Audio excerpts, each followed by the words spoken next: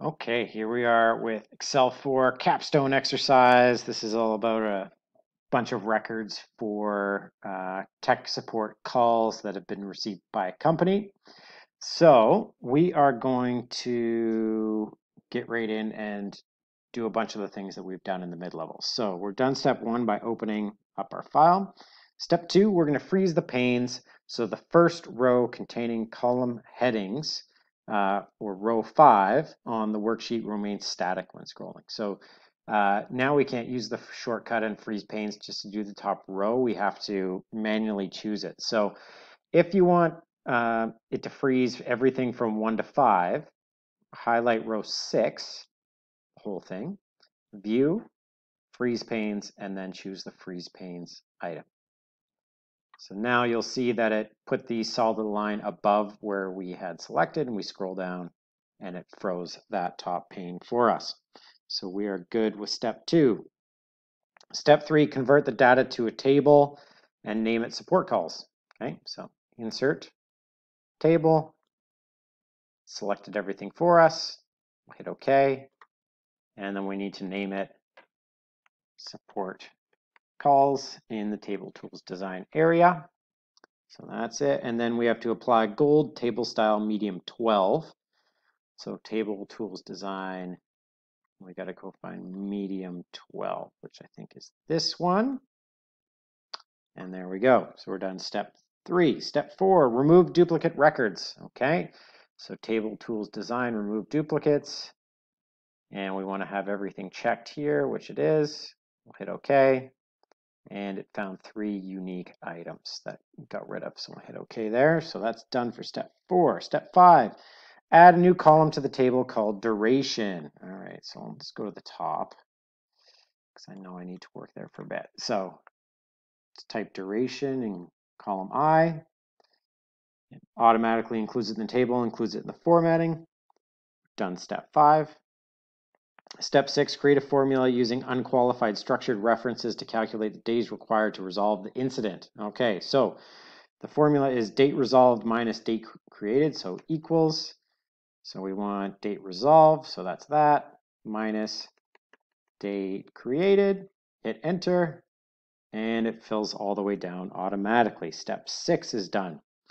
Next thing we want to do in step 7 is add a total row to display the average days required to resolve an issue. So I'm going to go to my table tools design area, click on total row, and now if I go to the bottom, I want to change this to average. This is total right now. So average. So average is 17. Again, I'm going to shrink up the decimal places because it is kind of unruly. So there we are. We're done with step 7. Now we need to do some custom sorting of our data here. So I'm going to click inside my table and hit data and then sort. So it's automatically pulled my data because we're working in a table. The first thing we want to do is sort agent name in alphabetical order. So I'm going to sort by agent name, alphabetical, A to Z, perfect. Next, we want to add a second level to sort by description.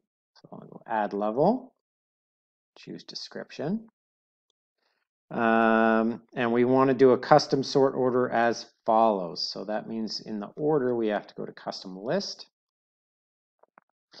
And I already have mine done. So new list.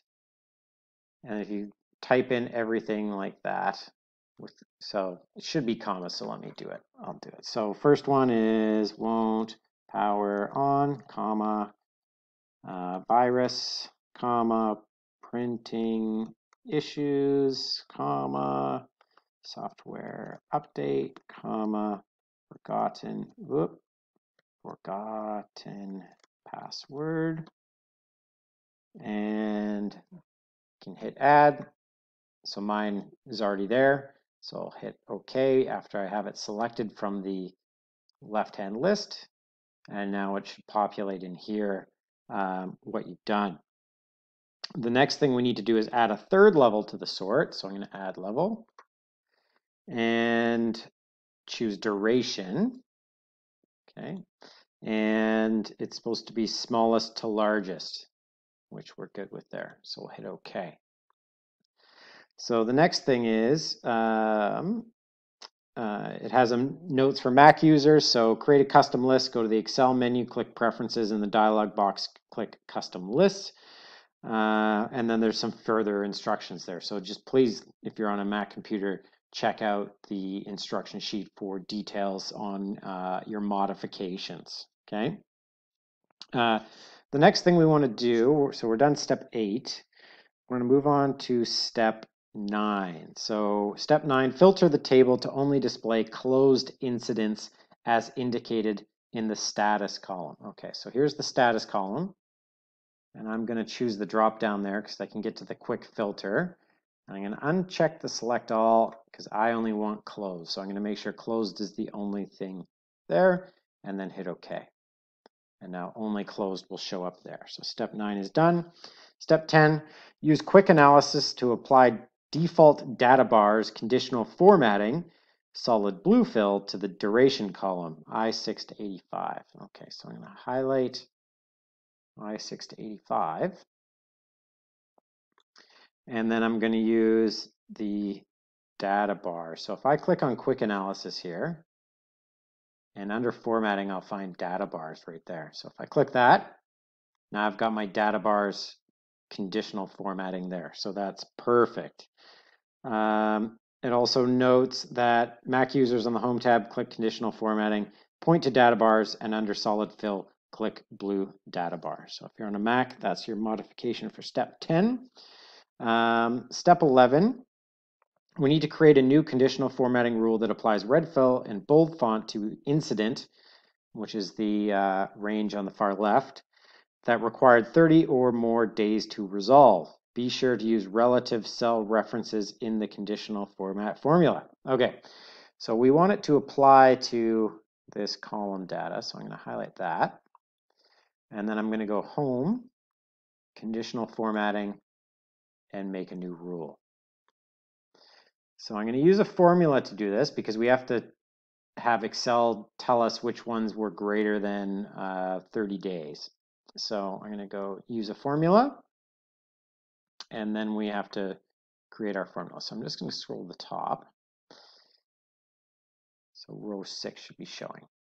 So I want to know with this duration is greater than 30 days, because I think it's 30 days, okay, 30 days or more. So it's greater than or equal to 30, okay? And again, it told us make sure you don't use, make sure you use relative references. So make sure to get rid of your $sign. So our formula should be good there. So now we have to choose what to do with our format. So I'll hit Format. And we want our font to be bold. So I'll do that in the Font tab. And then we want our fill to be red. So I'll Fill tab, red, hit OK. All right, so that's what it's going to look like if that decision is true there. So let's hit OK. And let's see if anything worked. Okay, so this one's above 30, this one's above 30, and now it's dark red with bold. So it did work. Good news. So that's step 11 done.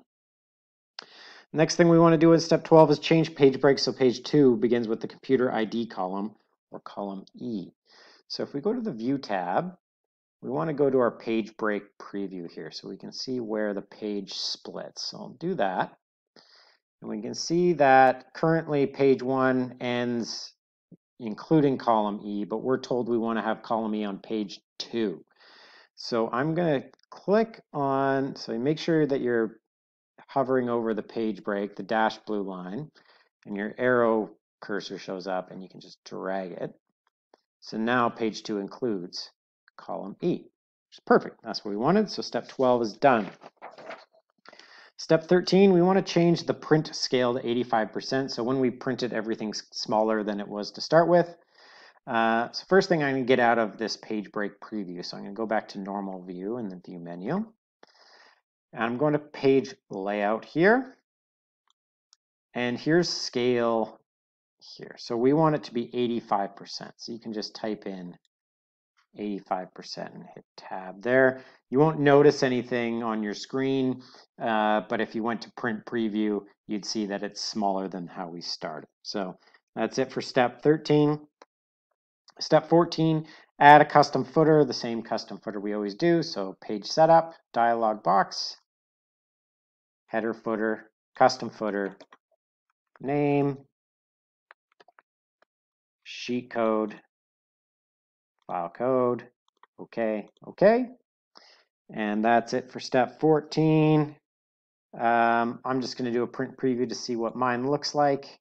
Do that so you can see it shrank a little bit. We've got our footer here. The page break is proper. So we are all good, and that's the end of the exercise.